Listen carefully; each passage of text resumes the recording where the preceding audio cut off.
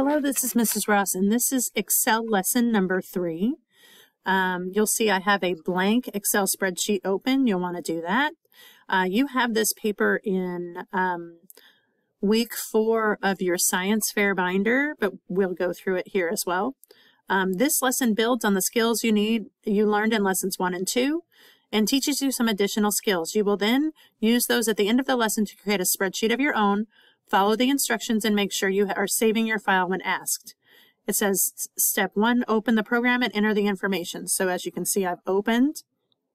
And if you're having trouble getting to Microsoft Excel, please let me know. And then it tells me to enter this. So in A1, I'm putting Monday, A2 is Tuesday, and I can see that. So this is Monday, Tuesday, Wednesday, Thursday, Friday. Okay, so your Excel spreadsheet should look like this. Look like that. Continue entering the information below so that your spreadsheet looks like this. You will need to widen your columns as you did in exercise 1 and 2. So to widen your columns, you'll see I come over here. I'm going to click on A. You'll see it has a down arrow. If I come to the edge, well, there we go.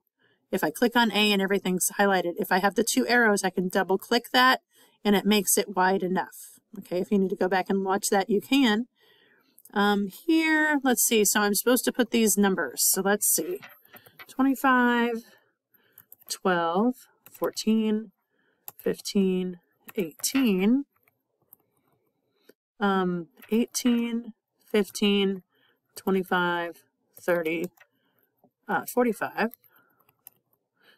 and 30, 15, 45, 10, and 20. All right.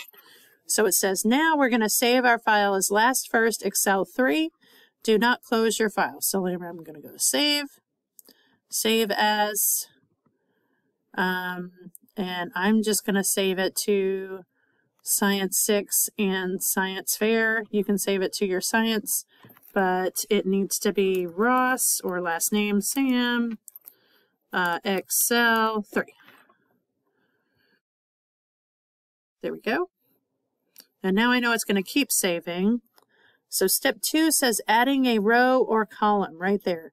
Sometimes you need to add a row or column after you've already entered data. In this exercise, we need to add a row horizontally for our top headings. Click on the row where you want to add it and then click insert. So let's see. So right here, I have to click on this row. So I'm clicking on 1. And if I right click and choose insert. And it inserts a row right there. Okay.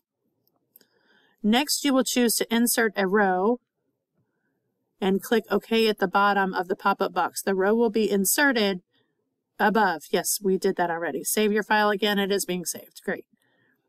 Step 3, creating formulas. Okay. So it says in this exercise, you're going to create formulas using one of the built-in formulas in Excel. Click on B7. B, right here, right there. Okay. Type equals sum and that. Then click on B2. So it looks like this.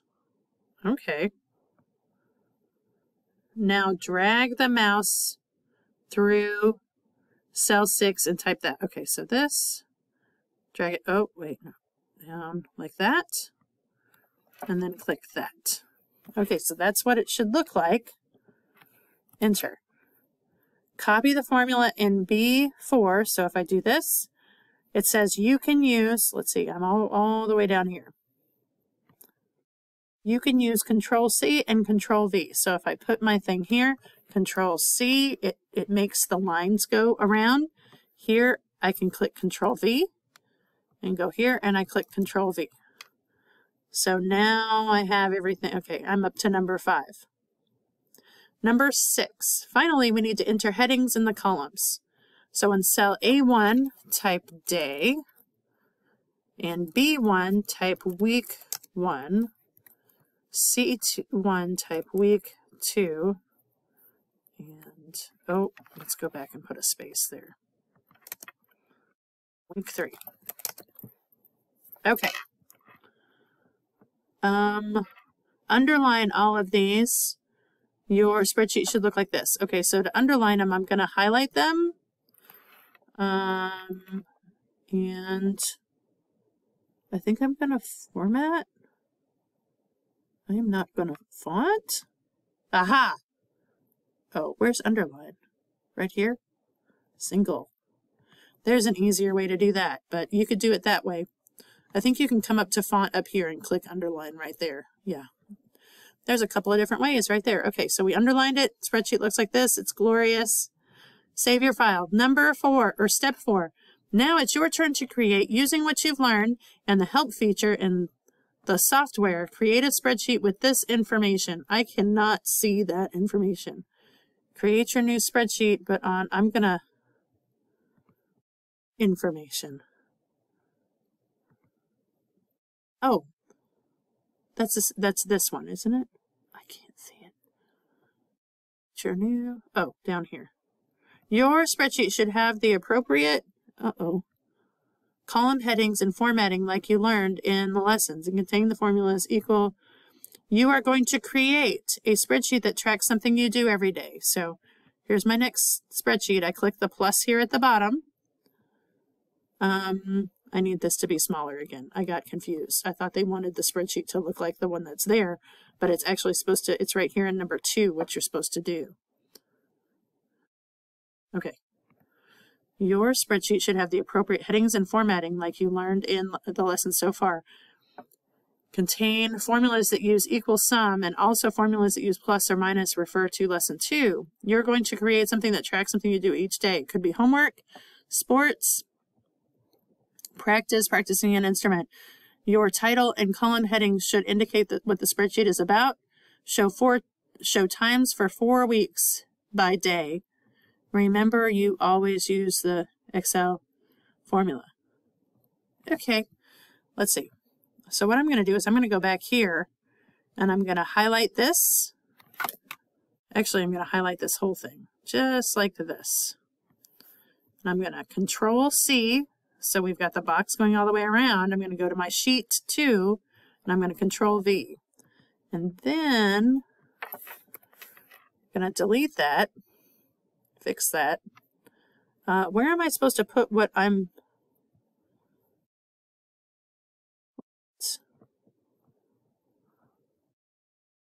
I'm going to...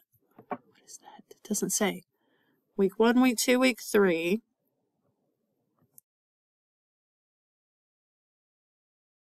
Many weeks? It says show times for 4 weeks. So this will be week 4.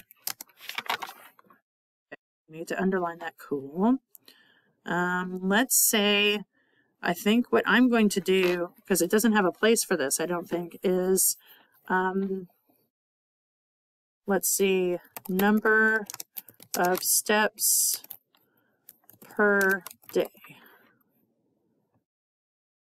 Okay, so I get about 10,000 steps a day.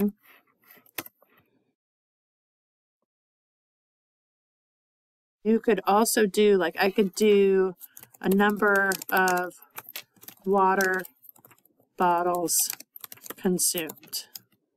That might be a little bit easier. Like, I do about 2, 1, 2, 3, 2. I'm just guessing. It doesn't have to be 2, 2, 3, 2, 1. Oh, wait, no, 2. 3, 2, 4, 1, 2. So I'll do number 2, 2, 1, 1, 3. Okay, and then I need to do a sum. So equals sum, and I'll do what I did on the last one. Then I'm going to copy that, Control C, and paste it, Control V. What else am I supposed to do? Column headings, 4 weeks.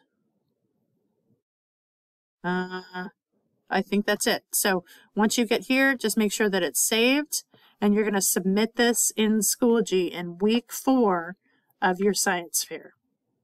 Let me know if you have any questions.